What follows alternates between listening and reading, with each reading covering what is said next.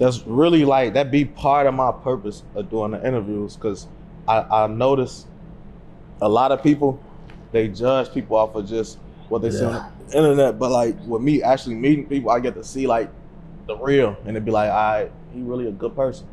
She a good person. They a good, you know, like, but I feel like people be so dehumanized with the internet and the drill scene. It's like a sitcom to them or something. They watch this shit, this person died, oh, they just keep a track of the skull like it's a show. Like, but I be want to do the interview so people could see like people real personalities and understand people more. Even like understanding like people in the streets.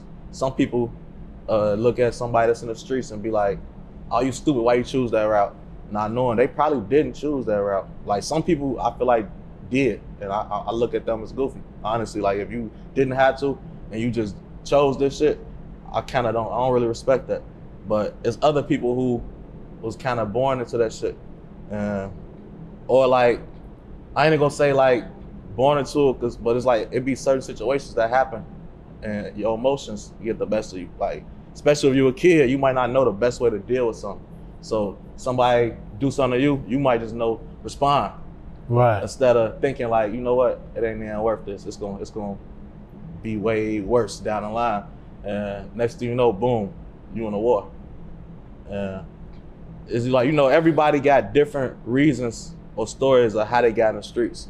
And I just be wanting to like bring that to the forefront so people could see like, all right, maybe they not as stupid as you think or as dumb or just, you know, crashing out. Like, it'd be mistakes you made as a kid that you can't undo.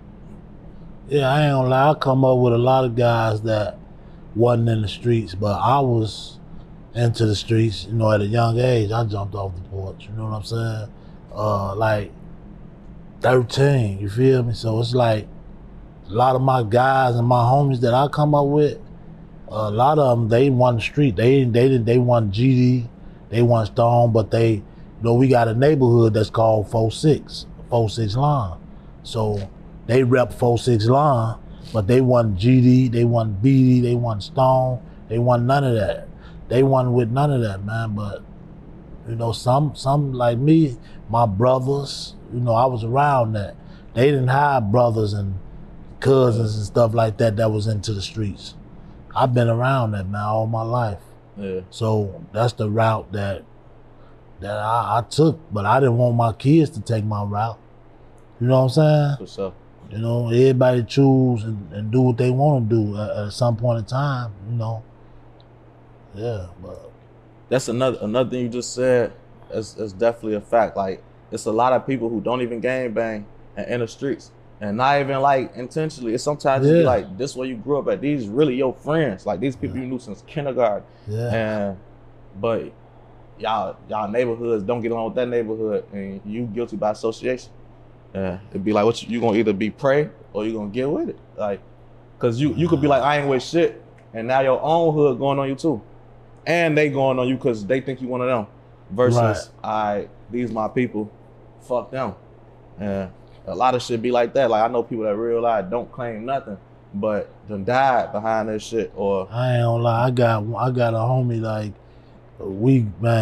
like this my man. He always kept it with him when he was coming up as young, but he never was into the gang. But anything I get into it with anybody that's, you know, whatever, and he wasn't that type of person, he gonna rock out with me. He gonna rock out with me regardless. You know, I got a lot of guys like that, but I don't put them in that type of situation, you know what I'm saying? Yeah. Like, I keep them away from that. And he willing to rock out with me, you know what I'm saying? And stood up for me and everything when I got into it with people, so that's true. Yeah. not one more thing, but like, oh yeah, I had seen, I don't know if it was an interview you did or your own podcast, you had said something like Duck, you was on the phone with Duck like right before he passed away? Yeah, that was an interview I did. I did an interview, and you know, we was talking all that day. Like that morning, I had FaceTime Duck. You know, I had just got to FaceTime. You know, my son Ruger always stayed on me. You gotta upgrade. You know, so when I called Duck that morning, Duck fell out the chair. He was like, "Oh, this nigga got an iPhone? Hell no!" You know, so He was like, man, cuz we playing cards tonight. So I'm like, all right, bet. What time? So he was like, I got to go downtown and get, you know, his son something for his birthday coming up on the 11th. So I was like, all right. So we've been talking back and forth all that day. So the next time I talked to him was like 3, 4 something. And we was talking, and then like he was still downtown. He never left downtown. He's still down there, but he wanted to look at me on the phone when I called him back. You know what I'm saying? He was watching, looking like this. And I'm studying like, where we gonna play it? Cause where we gonna play at my mama's house? But he never looked me into the phone. He kept turning his head. That's because he saw them niggas run across the car. He was watching whoever that was went across the car. You know what I'm saying? And then even after that, cause he was sitting in the car. So even after that, he had to get out the car. You know what I'm saying? So when I talked to him, he was just looking. You know what I'm saying? Then, like I said, about 6, 7 minutes later, his mama called my phone hollering, oh, Leslie, oh, you know, go check on my baby. You know what I'm saying? So I'm like, what? You know, check on who? She like, Duck, they talking about they shot him. Yeah. So where we was going to play cards at, I was pulling up to there. I had to ride right past there and shoot downtown. So, you know, when y'all was actually on the phone, how did the conversation end? Did he ever hang up, or like it happened while y'all was on the phone? No, I hung up. So it happened like right after, it had to happen after I got off the phone, like a little while, like a few minutes. So probably when he was on the phone with me, he probably stepped out when they went across the car. He stepped out the car probably because he was outside. Yeah. So that had to happen just like that. As soon as he got off the phone with me, it was like 4 something. It happened just like that. Boom. As soon as he got off the phone with me, I said, all right, cuz. When he hung up, I hung up. Because, you know, they was basically saying, like, he was shopping, so I was wondering, like, you know, with him being in the car and probably, like, seeing him already, why even get out? And, like, was it to continue shopping or to defend itself, or nah, it was, I believe, to continue shopping. You know, they say he was waiting in line.